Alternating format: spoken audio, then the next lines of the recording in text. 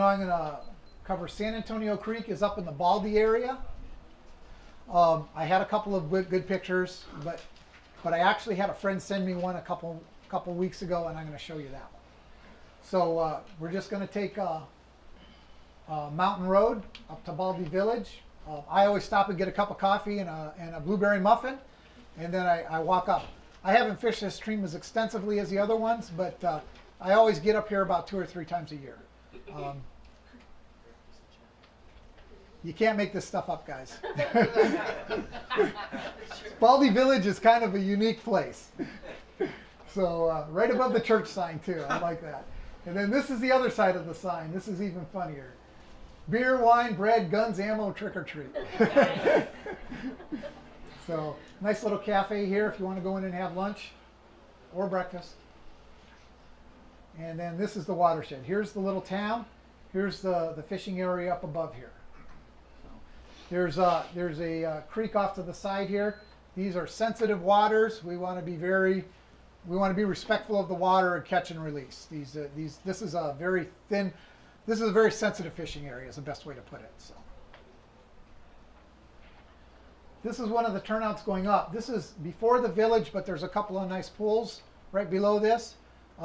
I seem to spook the more fish that I see in there than I catch.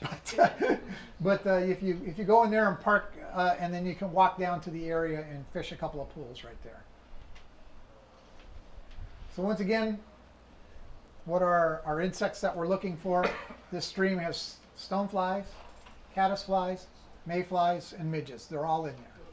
So I got down in the water, and here we go. This one is very iridescent. I don't know what causes that. I kind of want to go get some larva lace and start tying it up with that. Kind of. This one just is very green, very pretty color. So, yeah. And then of course we got the stoneflies. And like I say, I find these all throughout the San Gabriels, and I'm sure this is big trout candy for them, because whenever I tie in a prince nymph, if they seem to be active, it seems to attract them. So, of course we got our little other rockworm here, and a little mayfly. So, this is mostly what I've caught in this area. So these are little guys. This is specifically below the village. Up above it gets a little bigger. I lost those pictures, but now the next picture is meant to get you excited about fishing local waters. All right, I did not catch this. My friend did, and he caught it a month ago.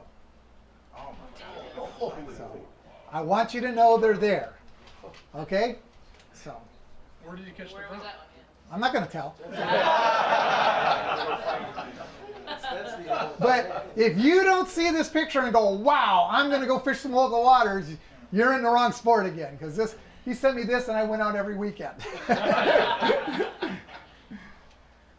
What's the lifespan of some of these trout? I would probably say they're not too good. Unless you get like a big guy who finds a pool, he might live 3 or 4 years, I suspect. But there are probably guys who could really answer that question. I don't.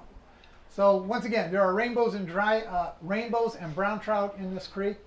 It's really roll casting and arrow casting. It's very overgrown. It's, you know, you're not going to get these river run through it casts in there, but you have the opportunity to catch some really nice fish.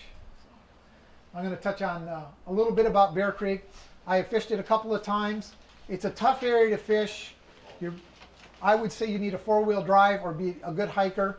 If you go down from the bottom, it's a 4-wheel drive road to get into. You can park and then walk the last half mile and get to the water with a pickup truck. But if you're going to go beyond that, you need a Jeep or a good 4-wheel drive. So, and up above, it's the Glory Ridge Trail is the best access up there that's accessible. There are a couple of, I call them goat trails, but you got to be a good guy, good hiker to get down in there. And that's 1,000 feet down from the Glory Ridge Trail down to the water. So when I was walking out, I was stopping about every 15, 20 minutes and taking a rest. So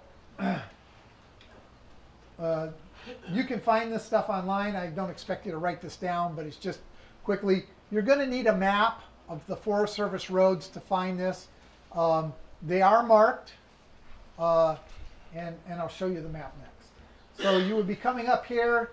You get to Seven Oaks. You take this road, come in here, this road, then you break off here. This part is 4-wheel drive, but you can park and then walk. And then this is the fishable area. This is the Glory Ridge Trail. This is steep. It can be done. The last time I was down there, I went down there, I caught 2 nice fish, and then ran into a hornet's nest and had to get the heck out of there. So from the bottom, it was all, every time I've gone, it's been archery fishing, and but I always catch a bunch of little browns. Every time I go, I catch 10 or 12 little brown trout. So this is a very sensitive area. Once again, we want to be very respectful of this. We want to catch and release. We want to save this resource so we can come back and it'll be there. Where do you park and then go in there? I used to fish this with a friend, and we had a 4-wheel drive, and it just dead ends. The road dead ends right near the creek, and you just park and walk in. Do you need adventure pass for that? I think so. Yeah. I would say that all these places you need an adventure pass. And, Adventure passes are available at the ranger stations or liquor stores or gas stations? all of the above. Turner's, Sport Chalet. So. Deep Creek, I love Deep Creek, although I don't fish it as much as I want. It's about 2.5 hours from here, from the top. You can fish it from the bottom. I only fished it from the bottom once, and I wasn't paying attention. My buddy was driving. You have to drive on some desert roads. You can get a map, and you can see where you need to go. You have to do some research on that. I copied this off of a website. I will tell you, 1.5 miles up, there are some hot tubs. This was off a nudist website. and if you go from the bottom, you may run across nudists wading into this area. So I caught some little browns down there, but mostly I have fished from the top, and that's up to Lake Arrowhead. It's pretty easy. It's marked. Although it is dirt road, you can take a pickup truck up there if you have some decent clearance, and then you can park and walk down. If you have a 4-wheel drive, you can get down a little further, and I'll show you that trail soon. So this is up from Arrowhead, Hooks Creek Road, then it ends, it's dirt. You can fish from Splinter's Cabin all the way down. Holcomb Creek comes in here. This is a nice creek to fish also. In low flows, you can come through. This is kind of a gorgy area. If there's a lot of water, it would be hard to get there. So you could stop, fish this area, get in and drive down to here, then go to the Devil's Hole. You can fish below Devil's Hole and above Devil's Hole. There's some nice fishing in there. And usually what I do, the Pacific Crest Trail comes through here. My modus operandi is I hit the PCT and I walk down about 1 mile, and then I go over the edge, and it's kind of shallower. It's not straight down. There are some areas where it's straight down, it's shallower. You can work your way down, take your time, and then I walk 1 mile up to the Devil's Hole, and that takes me about 3 hours of fishing. So, and this is the sign that's on the dirt road, and every time you come to a crossing, there's a sign and a thing that says you are here. So it's not that hard, really. So. And now I've reached the top, going down the Devil's Hole, where it says 2-wheel drive, beyond this 4-wheel drive. Well, this is the road. It gets ruddier as you go down. You can hike down this. This is the canyon. This is the water. It runs up here. Holcomb Creek is back up this way. And this is where the PCT crosses the road right here. It didn't come out, but there's a trail down here that goes to the Devil's Hole. You can walk that. It's kind of steep on the way out. Take your time going out. If you're not in great shape, you can pull off to the side. During the summer, it gets busy down here with a lot of guys. There are people who ride around here in off-road stuff, but they don't hang out by the river. They're going across the river and trails onto the other side. So. Is that over towards like Crab Flats? Don't know. No? Don't know the name of that. Hey, question. Yes. Because that used to be my home stomping grounds.